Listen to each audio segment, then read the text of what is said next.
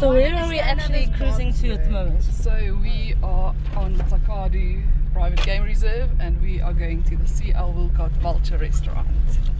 Fantastic. And what are we going to do at the Vulture Restaurant? So we are going to feed some vultures and hopefully learn more about these incredible animals. That sounds like a great idea. Cheers. So hopefully we can see some other game. Kudu, eland, giraffe, zebra, wildebeest, warthog. So keep your eyes open. Yeah.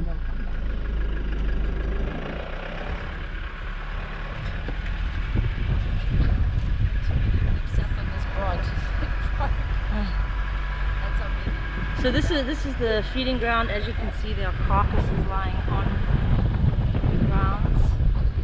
Vultures leaving the parting.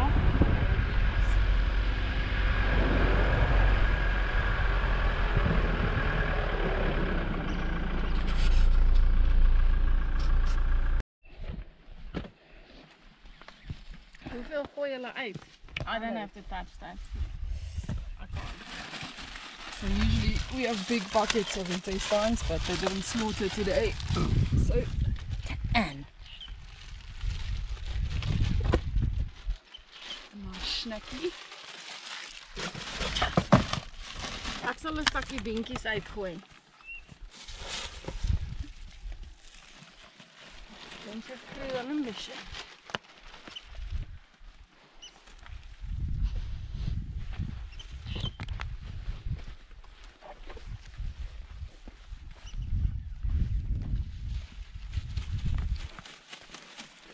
so how much of this carcass will they actually continue eating?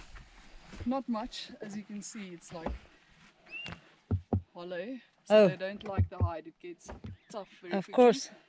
But they get inside and eat everything. Hoeveel van hulle is hierso wat nou gaan kom eet? Looking anything from 50 to 300. Just Wow. depends. And I always let the marabous come eat first. Die marabous is wat gekom hier. Where do you get these carcasses from? Okay, so there's a feed lot just outside of Hanri, and they have between 7,000 and 8,000 heads of cattle. Yeah.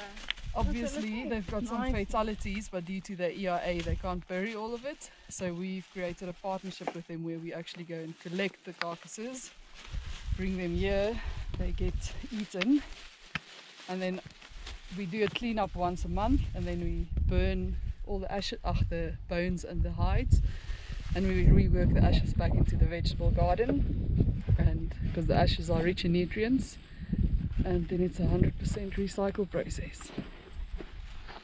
And how long does this feeding frenzy actually continue on for? Well, it depends how many vultures there are. They can eat up to 2 kgs of meat in a one go. So because it's bones, they'll kind of hang around and just nibble a bit. Bones are also good for calcium. It's nesting season between May and October, so they actually pick up little fragments of bone and take it back to the nest as an extra source of calcium for the chicks. And which vultures do you have around these parts? So mainly white-backed and the lappet-faced vulture, but we do occasionally get white-headed and Cape vultures. And then there's lots of marabou storks. And now they also know that there's food here. So let's They're going to call all their friends now. go and park off. All right. There's already some scouting. I'm just going to park off here. Okay, so we started this project in 2012. Did a lot of research. Vulture restaurants originally started in the 1960s in South Africa because of urbanization. There's loss of habitat. Botswana is a bit different because there's lots of habitat, but it's a good thing to have an alternative safe food source and to educate people. So we've started out by putting a wildebeest carcass in an open pan and nothing came down for 3 months. You're absolutely devastated. Absolutely. But we just carried on, and after 7 months 3 came, and then we just continued to put stuff out, and eventually they all came down. And then we raised a lot of money by cycling, and then we've built this hide. That's amazing. Let's go check out the hide. Cool.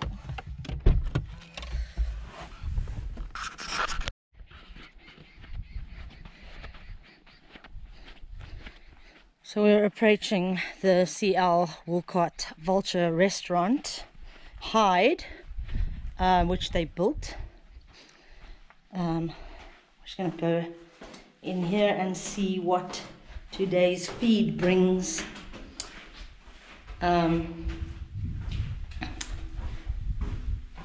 See the adventure crew's already here.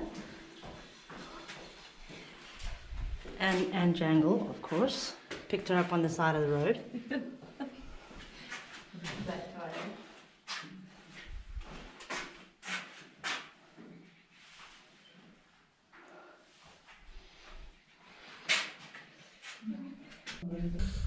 As you can see, we are waiting for these vultures to actually realize that there is some delicious food on the ground for them to come and eat. They'll start circling soon. And yeah, we'll watch the feeding frenzy at the Vulture Restaurant.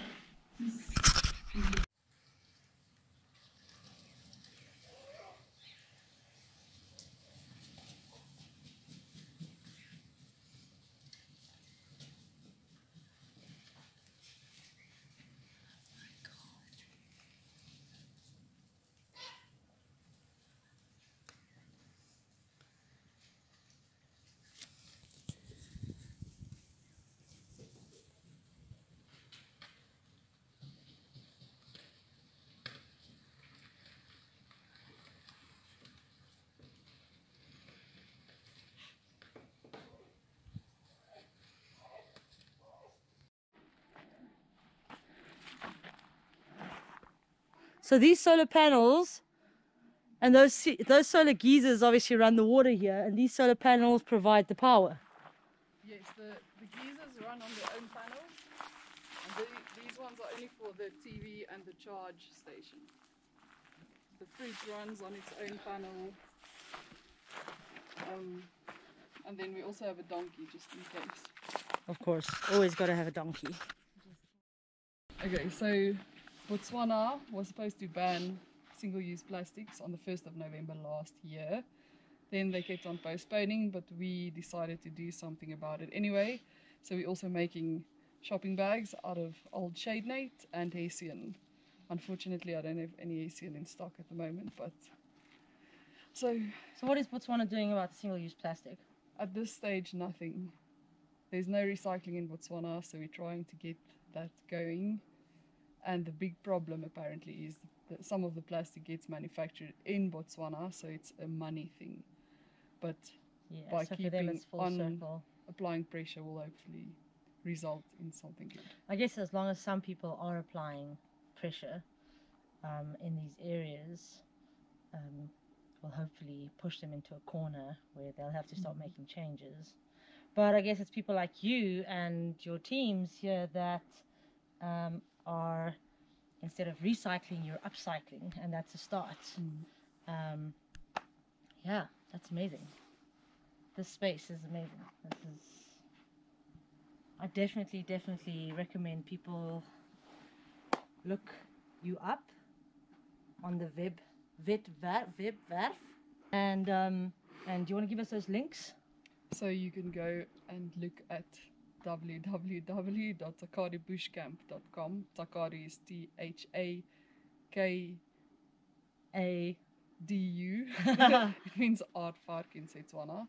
Or you can just check out on Facebook Camp Folly or the CL Woolcott Vulture Restaurant.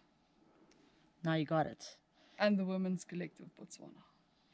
And soon to have a coffee shop in Hanri. Hollandia Trading. There we go.